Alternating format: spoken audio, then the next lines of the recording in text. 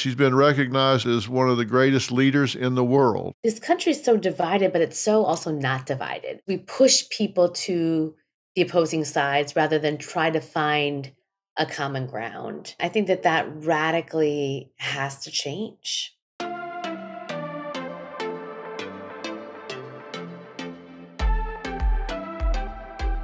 Hello, everybody. It's Dr. Phil, and you are back on Fill in the Blanks again. My guest today is somebody I think you are going to really be fascinated by, a once-in-a-generation talent, somebody that is changing the world in ways that will benefit us all for decades to come, generations to come, because she's making changes that really have to do with redefining how people see themselves, particularly women. I'm talking about Reshma Saujani. She is building a pipeline of young women to work in computing and reshaping the global economy with her powerful, innovative, game-changing nonprofit, Girls Who Code. And we're going to talk more about that in a minute. If you think this doesn't apply to you, it does. You may think, oh, I'm not going to be in computers or coding, but it's about so much more than that. She is the first Indian American woman to run for Congress, worked with the House and Senate to develop a, quote, Marshall Plan for moms in response to the crisis mothers have endured because of COVID. She served as New York City's deputy public advocate to support Dreamers and to help revise the nation's campaign finance laws. She serves on the board of overseers for Harvard University and the International Rescue Committee, and serves on the board of trustees of the Economic Club of New York. That's just among her growing list of important responsibilities. She's also a wife and a mother in her spare time, like she's got any. She's been recognized by Forbes as one of the greatest leaders in the world. So we're just talking about somebody that is a mover and a shaker. I said it was not just tech. We're talking about a gender gap and supporting moms in the workplace and identifying ways to really reach economic empowerment, psychological empowerment for women. And this is really based on empirical evidence. Reshma, thank you so much for being here. I can't even begin to tell you how interesting that is to me and how many questions I've got for you. Thank you, Dr. Phil, for having me. I've been a huge fan of yours, so it's wonderful to be here. Well, I'm interested in talking about how you've conceptualized women in today's world. You also have a new book, Pay Up, The Future of Women and Work and Why It's Different Than You Think. And I want to talk about that, but I want to talk about you first. How did you get really interested in, and I'm not talking about the coding aspect and all of that, but the role of women? You talked a lot about how boys are raised one way and girls are raised another, and it's reflected in actual research studies about how boys and girls as early as the 5th grade react to challenges in a different way. What got you interested in all of this? Well, I'm the daughter of refugees. My parents came to this country in 1973. They were expelled by the dictator Idi Amin. They were 2 of 1,000 refugees that got status to come to this country because they were engineers. My father, though, had to work as a machinist in a plant. My mother sold cosmetics. And my dad, when I was very little, he would read me these little Reader's Digest books about Dr. King and Mahatma Gandhi. And there was something about hearing those stories when I was little about these change makers, these warriors, these people who were put on the earth to do something, that stuck with me.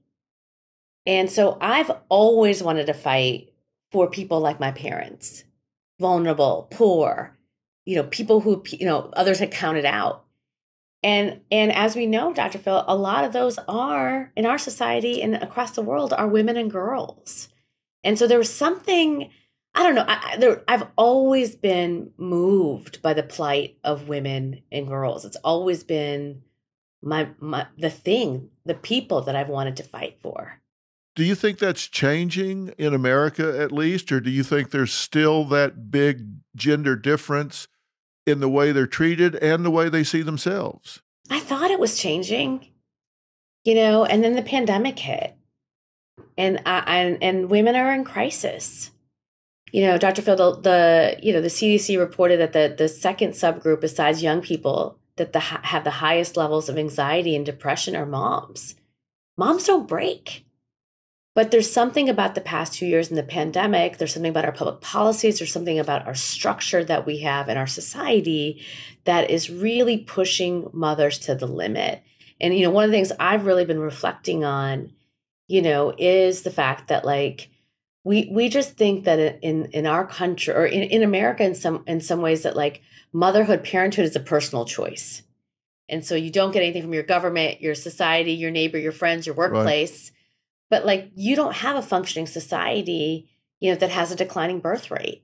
Family values, being at family is such a core part of what it means to be an American. And I think we've lost a little bit of that. I think I'm way older than you. And so I've grown up through some different generations. And in the 50s, we were not a double income society to the degree we are now. I think now the statistics are high 70s, maybe even low 80s double income society, whereas in the 50s, it was maybe half that. So now we've got both parents working outside the home, bringing in income that the family relies on. And previously, families adjusted to living on one income, and the second income was what you fell back on if something happened. Right. Somebody got sick or a job was lost or unexpected things came up. Then that second partner would get a job and bridge the gap. But now we're a largely double income society, and 100% of those two incomes are being absorbed. So there's no cushion there. But women are a vital part of the family's economic lifeline. That's really showing the pay gap, right? Because they're out there in the workplace, but working for less. That's right. That's right. Women are not a nice to have in the workforce. They're a must have. But the problem is, Dr. Phil, we built workplaces on the fact that we've treated women as a nice to have. So, we have work days that are 9 to 5 and school days that are 8 to 3. Because back in, like you said, in the 50s, he was at work and she was at home and she could pick up the kids. Now, it doesn't work that way. And so all of society is based on an outdated model that no longer exists. And who's picking up the slack? Women.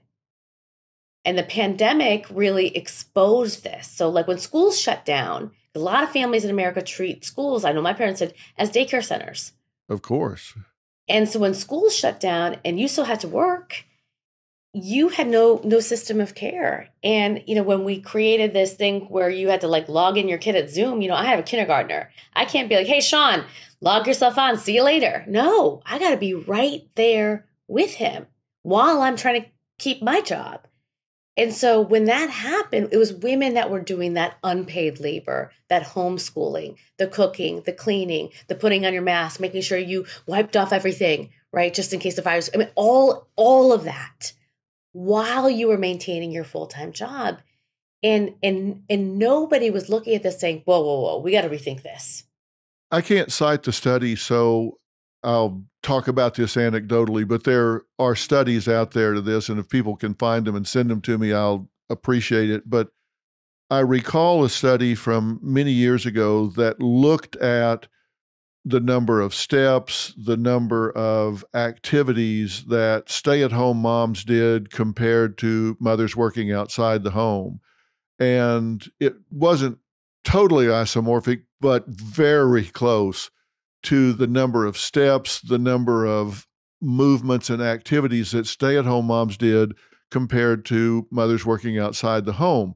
And so these people that think, well, stay-at-home moms, they just kind of sit around on the couch and eat bonbons all day. Not true. Nope. What it amounts to is a working mom goes and does what she does. Then when she gets through with that, she has another full-time job that she does on top of the job that she leaves the home and does. So it's like 2 full-time jobs. Yep. When you said that the pandemic has shown them to be the second group that has been impacted by increases in anxiety, depression, stress, loneliness, even some learned helplessness creeping in there. That's absolutely borne out by the statistics. And I think it is because of this feeling of I'm now overwhelmed. I've got the financial pressure, jobs are lost, my children are showing emotional problems, regression, depression, anxiety. Here I'm trying to keep all of this together and can't do it. And so many of these women can't do their job working at home because it's a service job, just like a lot of men that drive a truck or they're working with their hands or whatever. They can't do it from home. They have to be on site to do it. So that creates tremendous anxiety. That's right. And I think the thing that we told ourselves before, at least I certainly did, is he just doesn't know. I married one of the good ones. I made sure that I married someone who did the cooking, the cleaning, all that stuff, right? But then when we had a kid, when we had my first son, Sean, I took my maternity leave and he didn't. And then suddenly I knew where all the stuff was, right? And so my to-do list went like this and his shrunk. And it is the constant thing that we argue about, right? 1/3 of divorces are about the chores. But part of it was, I think for a lot of us, we told ourselves, well, our partners just don't know. They just don't know all the things that we do. And then we got locked in the house with them. And they saw us doing our laundry in between our Zoom meetings. They saw everything that we were doing and how much we were doing. The whole world did. Our president did. Yes. But no one said, oof, not just thank you. Thank you for saving our country. But also this isn't fair. This isn't right. We got to rethink this. And, the reality is that, if we know that we need women's labor for the economy, and that in order to do that, and that women are doing 2/3 of caregiving work, they're doing 2.5 jobs before they do their full-time job, we need to be thinking about what are the structures that we can put into place, that can actually support working women and working families, with this domestic work. So I think you always think about what are the silver linings of crises, and this is the silver lining of it, because the reality is nobody wants to have kids. Young women look at me and they're like, no, thank you. And as you know, a society that has a declining birth rate is a dying society. Is that the reason you think? Do you think that's the reason there's a decline? How do you assess that? I think it's all about the cost. I mean, think about it. I think about my parents, they were refugees. My mother couldn't afford the $50 a week for childcare. And so from the time that I was 10, I was a latchkey kid. My sister would pick me up at middle school. We would run home, lock the door, right? Because back then it's we were terrified someone's going to kidnap us. Right. I think about my mother and how she felt sitting at her work at 2:45, thinking about her babies running home by themselves.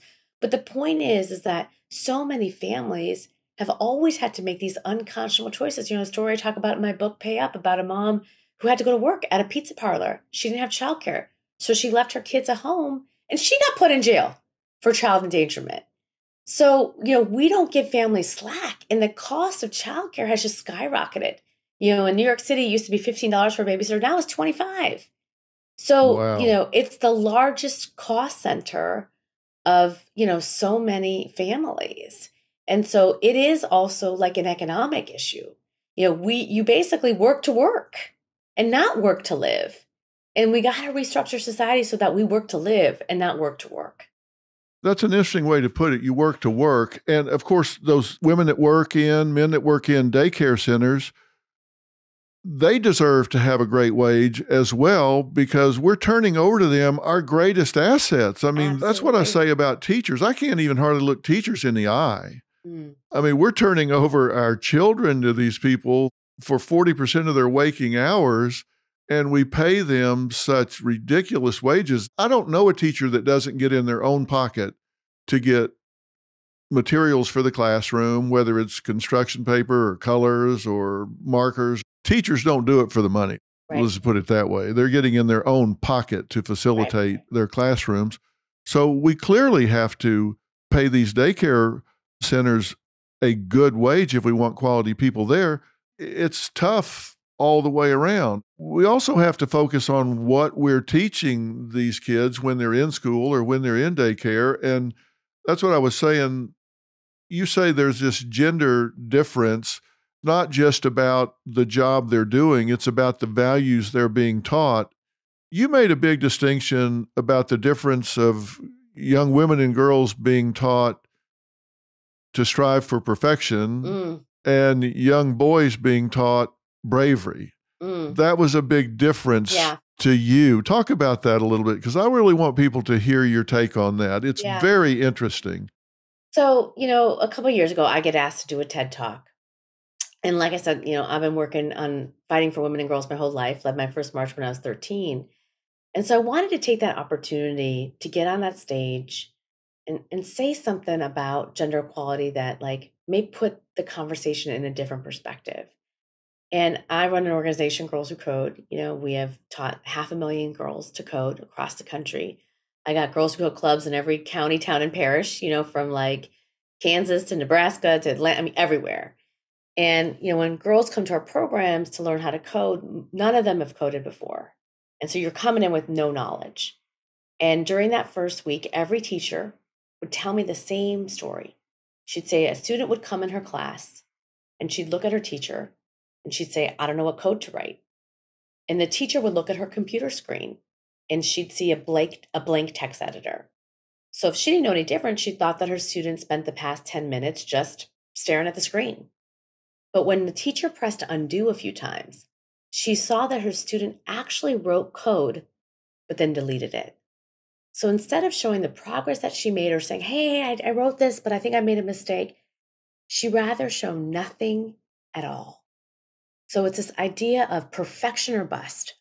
I tell this story on the TED stage. I walk off and I am inundated. 6 million people watch this talk, and I'm with women who say, I do this too. With dads who say, my daughter does this too. With girls who say, and it didn't matter whether you were a teacher or a doctor, a dancer or an artist, black, white, straight, gay, somewhere along the line, you had learned how to delete the code of your life. And what I mean by that is somewhere along the line, you had learned how to give up before you even try. And I wanted to understand, is that true? And if it is, when did you learn it? And can you unlearn it? And so, I wrote my last book, Brave Not Perfect, about this. And I learned it is true. Go to any playground in America and you'll see what I'm talking about. We tell our boys to like climb to the top of the monkey bars and then just jump head first. But with our girls, it's like, be careful, honey. Don't swing too high. Did you take that toy away from her? Give it back. And what happens when girls are born, we want to wrap them up with bubble wrap. A friend of mine just had a baby and she's teaching her to walk and she's like walking behind her and she's like, be careful, honey, be careful, honey. And she's like, and then your voice came and I changed it to like, go baby, right? But it's like this instinct that we have to physically protect our girls. And then around 8 or 9, that physical protection extends to emotional protection. So when our daughter comes home from gymnastics and is crying because she can't do a cartwheel, we say, don't worry, honey, I'm going to put you into soccer. And so what happens is that young women get addicted to perfection and they gravitate toward the things that they're good at. And that addiction to perfection, that not building resiliency, that not learning how to fail has huge consequences on every aspect. So, in education, women didn't get a B, declare economics as a major and get a B in their introductory level course, they drop out, whereas boys are like, I got a D, I'm running for president, right? Completely different result. You see the mental health, as you know, Dr. Phil, right? The rates of suicide, anxiety, and depression, much higher for girls, than they are for boys. And you see it in leadership, where men apply for a job if they meet 60% of the qualifications, and women don't even apply unless they meet 100%. So if we're waiting, to be perfect to lead, if we're waiting to be perfect to live, we're never going to close the leadership gap. And I think the antidote to perfectionism is bravery. I hear what you're saying. The flip side of that is I grew up in athletics. I played football in grade school, junior high, high school, college. The message was big boys don't cry. I mean, rub some dirt on it, get back in there, be brave, be tough, have some courage. That is the way we were socialized, and we were socialized really to suppress emotion. Right. So there are problems on each side as opposed to letting them find their own way. And what you're saying to these girls is don't hit undo, stay with it, work it out. It's okay. You don't have to be perfect before you present, right? 60% is pretty good. I was definitely taught fake it till you make it. You might think you're faking it till you make it, but the truth is, you might have the most answers of anybody in the room at 60%. The leader with 60% may have a 20% lead on anybody else in the room and not know it. That's right. That's right. I have two boys. When I found out I was having a boy, I cried because, it's so off brand, but, God gives you exactly what you deserve. But that's right. My oldest son, Sean, he's a little Gandhi. He's not jumping off any monkey bars. He's highly emotionally intelligent. He is the one who wants to cry. And everybody does tell him not to, that boys don't cry, or they laugh at him. And so my job as his mother is to make sure that he can just be who he is. But that's exactly right. I mean, there are a lot of men who have perfectionist tendencies out there who also need to orientate themselves towards bravery. But, the point is that we got to let people be who they are. And, again, I think coming out of this pandemic, we have an opportunity to really ask ourselves, who are we? And how do we stop putting people into gendered norms? How do we stop putting people into boxes and then let them just be? A lot of people, I think, thought when this quarantine started, it was going to be short term. And when it stretched out and stretched out and stretched out, they thought, okay, when it's over, everybody's going to just have such a pent-up appetite for getting back to their life, such a pent-up appetite for getting back to their jobs, back to their social activities, that they're just going to go rushing back out to the world. And I think people have really been surprised that they have regressed socially, emotionally, competitively, and that they're finding some things they took for granted earlier in their lives are now a bit intimidating. So they're kind of sticking their toe in the water a little bit. It is a time to rethink. And I've heard a lot of people talk to me about the fact that spending time with themselves has created a bit of an existential crisis. They've had some time to think, what is this really all about? I was doing all this stuff before that when I quit doing it, it seemed kind of silly that I took it so seriously. Yeah, it's powerful. I mean, you see this with care work. I read about this in my book, Pay Up. It's like, people always say to me, Rush, what do men think about your book? And I'm like, no, they're with me. They want to spend time with their kids too. You're the first time you had dads who didn't do the 2-hour commute and took their son to school or had them watch, soccer. They became a part of the family. And they recognized that that's good for reducing my diabetes and my heart attack levels and all of it's healthy for me. And I feel alive. I feel present. So I do think that we're going through this kind of existential crisis, like you said, in America in terms of ending this kind of hustle culture that we have. Drive, work 80 hours a week, don't put your head up, don't have any joy. Don't spend time with your family or, read a book. And I think people are like, no, I don't want to live that way. I want to live differently. And it is really this resistance, towards in some ways what is inherent, we think is inherent in a capitalist society, but that is at odds with living life. And I do think, especially now as this is everything's opening up and you have to then set your own boundaries about how you want to interact and how you don't want to interact. That's a lot of permission to people and in giving them control back over their life is something that I think we should stop trying to fight. Yeah. My wife, Robin, tells me frequently, there's no prize, right? I said, what do you mean? She said, there's no prize for the busiest person in the world. If you think there's a trophy at the end, there's not. Just calm down because it seems like I'm always having something to do. But I'm really blessed in that my vocation and avocation are one and the same. I really love what I do. So it's like I want to really sleep fast because I want to get back up and get to what I'm doing. And not everybody is that way. And I'm not that way every day. But most times I'm really anxious to get back to what I'm doing because I enjoy it. But here's my question, because you have to message this differently than it has been in the past to young women and girls, this difference between bravery and perfection. And I've never looked at it from a gender difference standpoint, but I've always told myself and everybody I work with that we strive for excellence, not perfection, because perfection is kind of an excuse to sit on the sidelines. Right. It's like, oh, this essay isn't perfect, this picture isn't perfect, this project isn't perfect. That just gives you an excuse to not get in the game. Whereas if you strive for excellence, you just put it out there and you see what you got. But I'm really wondering if what your take is on what we're doing in colleges and universities today with young people in terms of preparing them for the competition of the real world. Because I always looked at universities as a place where we went for an exchange of ideas. It's a place where we went to hear someone that thought differently than ourselves, where we went to have an honest intellectual exchange, debate, discourse. Now, a third of students think it's okay to yell down someone, the speaker that differs from your point of view. They demonstrate against having someone on campus that disagrees with them.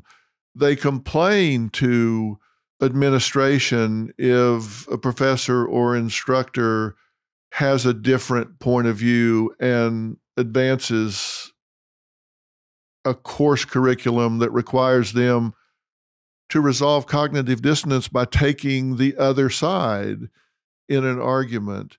We create safe spaces. We do those sort of things instead of causing them to deal with discord. I wonder what you think about that. You know, when I was at Harvard and I got my master's, the Taliban came to speak. And I think I'm so happy that I got to sit in that room and listen to what they had to say. Because I think the only way that you can fight and that you can be an activist and that you can shift is to understand what people who are diametrically opposed to what you believe say. You know, I wrote an op-ed the other day about abortion. 6 out of 10 women who get an abortion are mothers. And there's been a lot of interesting comments on my feed. Now, I don't delete them. I read them, every single one.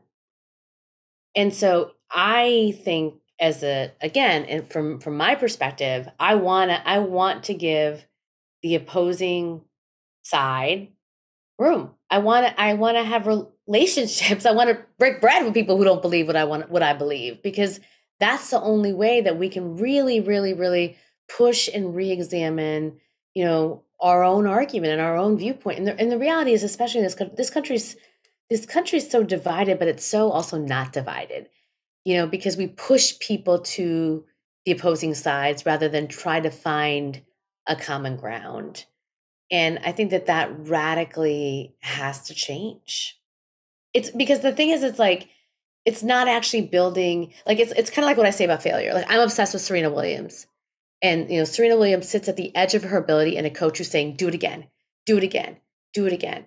The only way you can be great is if you do it again and do it again and do it again. Now, the only way I can be a great social servant, a warrior, a change maker, is if I really understand what is driving people to believe what they believe and how do I get them to come over here a little bit, right? So if I spent all my time talking to women, if I spent all my time talking to girls, I would never know how to change the behavior of men. I spend most of my time talking to men and audiences that may not, and you know what? Guess what? Now 50% of girls who code teachers are men.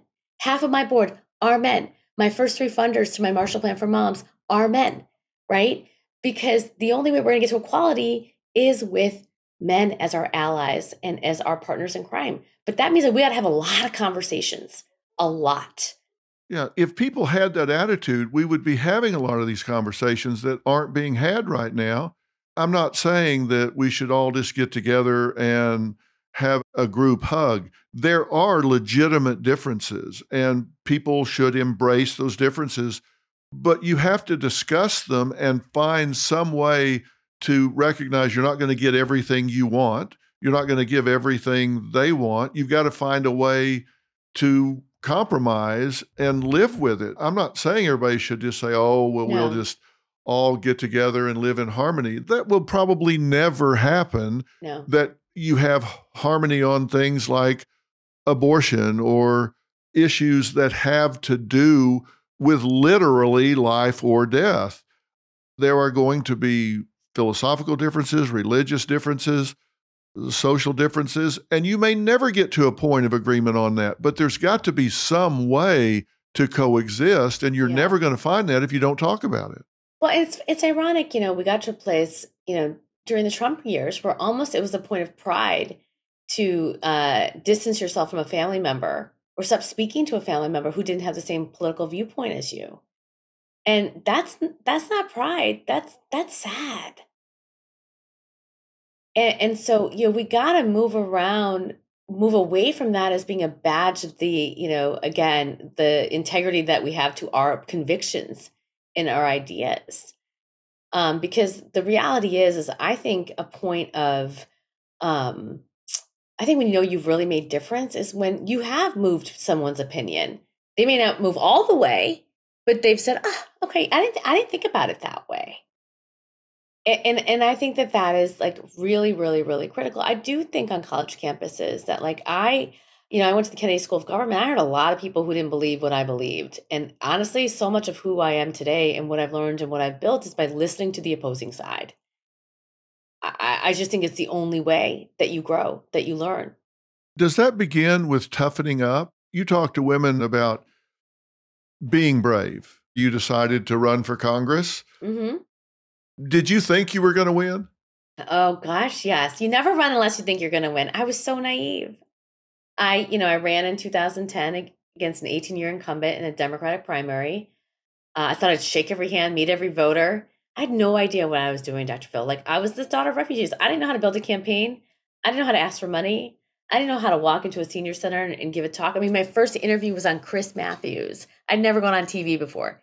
He was so mean to me, but it was the best 10 months of my life because there's nothing like living afraid in terms of really just like I am not, by going through that experience, I am not terrified of anything.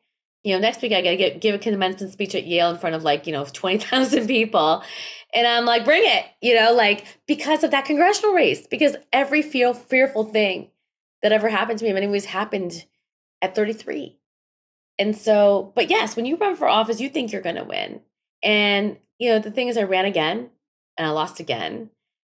That's harder because, your second race, you've kind of you didn't make the same mistakes. You learned all the lessons. You run a more perfect campaign. And then you realize, oh, maybe this is about me. Maybe you just didn't want to elect me. But even that, Dr. Phil, it's like a gift because, when you think about some of the best athletes, LeBron James, Kobe Bryant, what kept them driving, what kept them, again, drilling 16, 17 hours a day was something happened to them early in their career. Whether, they didn't make a shot or they didn't get picked on the first draft, something happened to them. And that put a chip on their shoulder. So I've had a chip on my shoulder. You read my bio in the beginning, be like, wow, you've accomplished it. Because I had a chip on my shoulder from the time I was 33 and was like, all right, you're not going to pick me. I'm going to show you that I can make a difference. And every day since then, I get up and do my 16-hour-a-day drills, you know what I mean? And show that I am worthy of being a public servant, that I am worthy of being an American. I'm worthy of fighting for people and that I can make a difference, even though you didn't think I could. Yeah. And if somebody had said, well, we'll just change you over to soccer, you wouldn't be sitting here today, is your point, right? You didn't change yourself over to soccer. You said, no, I'm going to keep doing this. I don't care if I can do a cartwheel or not. I'm going to keep doing this until I get it right. And you're right. Michael Jordan, I think it was middle school. They called it junior high back then. I think he was cut from one of his school basketball teams. Yeah. He wasn't good. He didn't make the team. And so he went out by himself and said, oh, you're going to cut me? Okay, watch this. Right. Look what happened since then. You really do find resiliency from those things. But what's the message to parents of young girls? How do they do that? How do they instill that in them? Stop protecting them. Stop protecting them. That's what a friend of mine was telling me a story about her father when she was 8. I think he was in the military. One day he just walked in and he just took her pillow. He was like, "You don't need it anymore." Like, it's like that kind of just tough. Like, we coddle our kids. We protect them. If they forget to bring their homework at school, we don't know what it let them feels like to make a mistake or to not get picked. Like, we're like, I still have parents, who call me for their daughters to write recommendation letters for them. I'm like, they're 18. They can email me. So it's just like, we gotta stop that. I again grew up with like immigrant parents that were working class. They didn't know what I was doing. I wasn't in sports. I mean, they didn't know where I applied to college. They didn't read my recommendation letter. Nothing. And I turned out fine. So I just think this whole intensive parenting, this over coddling, we're literally building zero resiliency in our children. And then we wonder why they're medicated. We wonder why, they're not able to deal with strife. See, that's what I worry about with the generation in the universities right now, not just women, but these kids that are not being required to do some of the things that generations before them have done. They're not having to take the other position. They're not having to deal with adversity. If I have 2 applicants in front of me, and one of them has a college degree and the other does not, but they're matched in every way other than that, same intelligence, same work history, same whatever, matched the same way. I used to always say I would opt for the college graduate, even if it was an irrelevant degree to what I was looking for, because I knew one thing about them I didn't know about the other. I knew they could set a long-term goal. They could stay focused on that goal across 4 or 5 years. I knew they could get along with people. I knew they could put up with professors they didn't like, and it was their job to get along with the professor, not the professor's job to get along with them. I knew they could get projects in on time. I knew they could do what it took to get through a degree. I don't know that about college graduates anymore. I really don't. It seems like the system is bending itself to them as much as them bending themselves to the demands of the system, at least not nearly as much as it seemed like it was a generation ago or 2 generations ago. And I think we're coddling them too much. Yeah, but I think it's shifted. Listen, I think, where did that come from? Some of that did come from the fact of that technology. We had so much misinformation and disinformation that we felt like we had to coddle and protect, infantilize our children and just people, to not be able to kind of make their own decisions and come up with their own conclusions. And I think that, when I meet young people today, they're actually very well researched, meaning like they really go out there and see every piece of it. So it's funny, like as they come up to you can't like just tell them things and they'll believe it.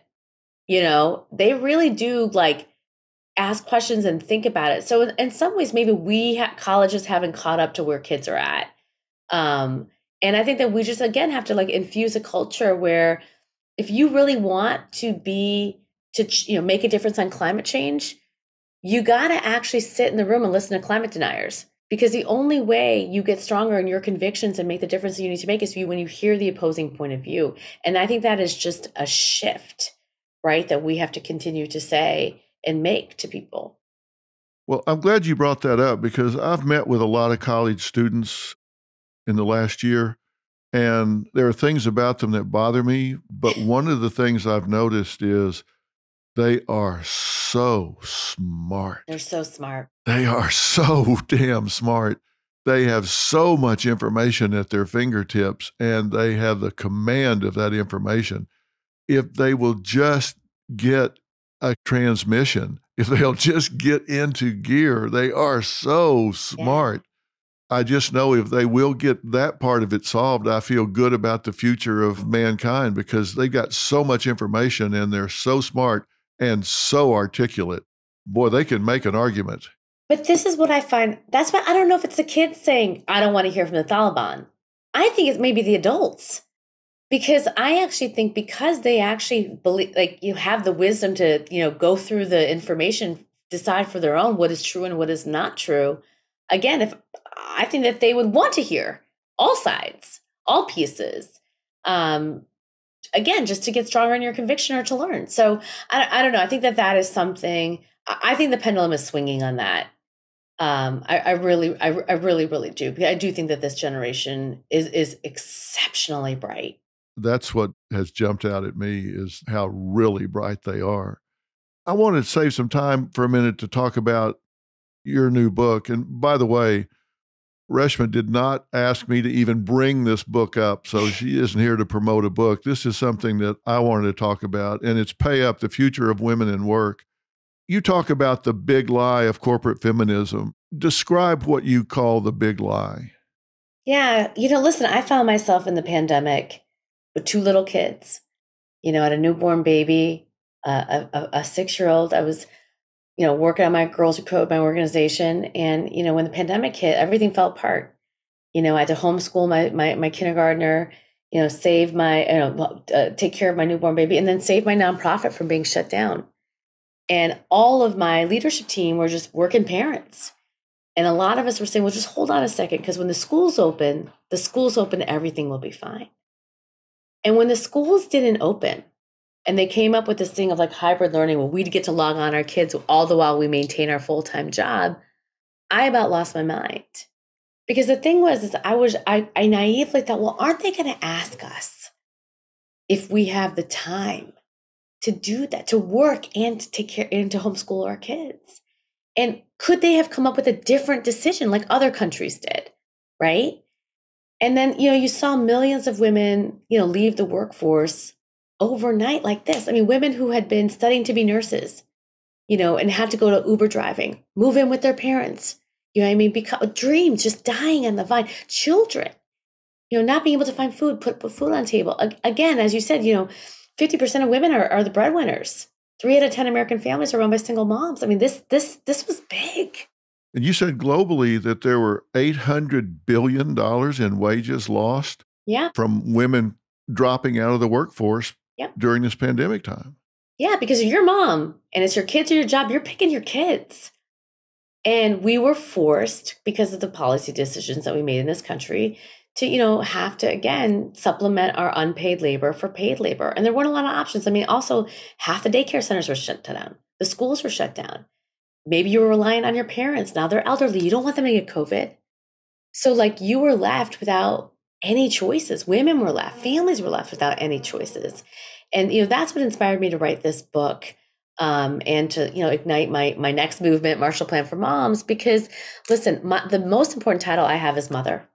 It's the one I fought the hardest for. It's the one that I am the proudest about. And, I believe that we got to live in a society that respects moms, that lifts them up, that praises them, and that we create, social structures that make it possible for you to work and have a job. I mean, for you to be a mom and have a job. And we don't make it. We make it so hard. And, we got to ask ourselves why. How can we change that? So many women, you said unemployment rose to nearly 15% during this time, and it's the lowest participation since 1988. What I worry about, just selfishly for the country, is think about the talent that has dropped out of the workforce. What the hell? Think about all the brain power, the talent, the creativity, everything that has dropped out of the workforce. What do you do to replace that? Well, listen, a lot of women are in jobs like retail, education, healthcare. A lot of those jobs are automated because of the pandemic. And so I'd like to see, a national retraining program that helps women, get back into the labor force. So we have got to we also got to stop fighting this flexibility, remote work. I mean, if you're a shift worker and, you show up at your job at Walmart and now you've put your kid in babysitter, you show up and your shift is canceled, you're out money. We got to give women predictability, right? Over this, that to me, you can build an app that allows people to shift schedules with one another. So again, how are we making it possible for women to work And again, not work just to work, right? And Right. so to me, a lot of these things, Phil, I talk about in my book are real fixes that are not that expensive, that companies can make. And that I think will really change the lives of American families for the better. Well, but this is a corporate culture thing. This is something that Yes, has it to is. be it has to be interwoven into the culture. It's not something that awareness helps. This is something that has to be a company commitment, a company policy that when a woman takes a job there, moves her career in that direction, she's got to know this is part of what I Yep. have. Well, in the moment we're in right now is a great resignation. 4 million people are quitting every month. And they're quitting not because they don't want to work. They just want to work for you. And I think what people are looking for is a company that has family values. I think they're looking for companies that are going to help subsidizing with childcare. I just launched a National Business Childcare Coalition, with a handful of companies that agree that what they're hearing from their employees is that people need help paying for their childcare and that they can't work unless they have help paying for their childcare. It's not a personal problem, it's a business problem. And so, when you think about childcare in this country, most people, they pay more for their childcare than they pay for their mortgage. It's the largest cost center for families. And so if you're my employer and you want me to work, and then I need support with, and the companies pay for other things. They pay for museum memberships or IVF or, other things. So childcare can be something that it's a business issue. And I wonder if it is a great resignation or if it's the great relocation. You talk about all the people that have resigned, but look at the numbers of the people that have gone to work. I think those people are just moving jobs, like you say. They're going somewhere that they They're feel going somewhere. Yep. they They feel can be supported. appreciated. Yeah. And that works with their lives. I just think that men, women, they don't want to commute 2 hours a day. They don't want to work at a place where if their kid is sick, they're going to get fired if they say I need an hour. So it is really about, we have gotten more connected also, I think, with each other and with our families and what's important to us. And, I think that drive, like you said, that drive, we've asked ourselves, well, what's the point of all this? So I think that companies who get it, my mom and dad worked at the same company for 30 years and their boss knew my name, came to my graduation. I went, had company picnics. I mean, it's so interesting. I just feel like in the past couple of years before the pandemic, we stopped treating people as people and started treating them as expendable. And so in return, a lot of people quit their jobs within 9 months. Nobody stays anywhere anymore. We have a philosophy at Dr. Phil from day one called family first. I've always told people that are associated with the show, look, if there's that piano recital, if there's that Christmas program, if there's that baseball game, they may not make eye contact if you're there, but trust me, if your seat's empty, they'll see it for sure. We're not curing cancer here. We're making television. You got maybe 2 kids. You need to be there. We do 175 shows a year. We'll be fine. You know what? Once they got that was for real, nobody took advantage of that. I've heard people say, oh my God, my people, they'd have something every day they had to go to. That never happened. Yeah.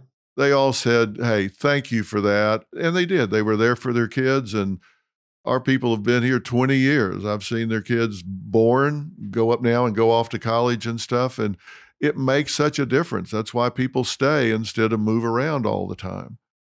And we lost that. And I think the pandemic is an ability for us to reset that because I do think that that's what people want. I think about myself, like I when I had my first son, I barely saw him. And I had more miscarriages than I can count before I had my son. But I was on 2 planes, 2 trains, working so hard, everything. The first time he took his steps, I saw it on video. His first words, I saw it on video. I missed everything. And I would look at myself and I said, well, that's the price that you have to pay. Because having it all is just a euphemism for doing it all, right? And when I had my second son during the pandemic, I got to do everything. Every bath, every meal. I saw every step, every word. I was there. And after, I'm like, I am never going back to that. And I think a lot of working parents, people work hard in this country. And I think a lot of working parents are like, no, no, no, no, no. I want to see my kids. I want to be at that game. I want to be at that recital. I want to see their first words. I want to be there. But I got to work too. And I want to work. And so how do we balance this? And I think that is that's what we got to figure out right now. I try to get people to adopt this symbol system and recognize there are different types of currency. There's monetary currency, there's emotional currency, there's spiritual currency, there's familial currency. There's all kinds of currency. You can stack up monetary currency, but if you're bankrupt on your familial currency, then it's like grades. If you get an A and an F, that averages to a C. You're not doing well. You've got to recognize different kinds of currency. On your second one, you said, wow, you got a lot of familial currency there. You were there for those steps, for those words, for those baths, and you had to feel like you were rich with that currency. Very rich. Yeah. So very rich. But sometimes we don't recognize that currency is as valuable as the monetary currency. That's right. That's right. And I also think it's like, what's the point of the past 2 years going through this pandemic, seeing loved ones pass? What's the point if we're not going to learn something from it? And that's a great takeaway. You talk about these things and you say there are 4 key steps to creating lasting change. Empower working women, educate corporate leaders, revise our narratives about what it means to be successful, which we were just talking about a little bit, and advocate for policy reform. You talk a lot about that in this book, and I really want people to pick this up. Again, it's Pay Up, the Future of Women in Work, and Why It's Different Than You Think. You take some really novel angles of approach to this.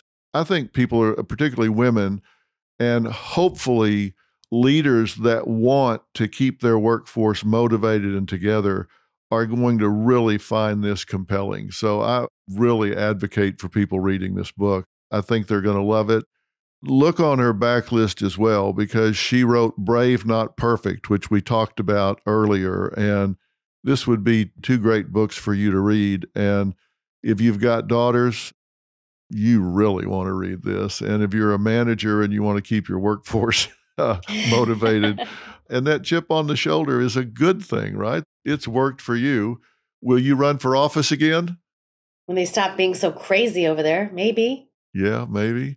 Maybe. I mean, it's just, I feel like God put me on this earth to be a warrior.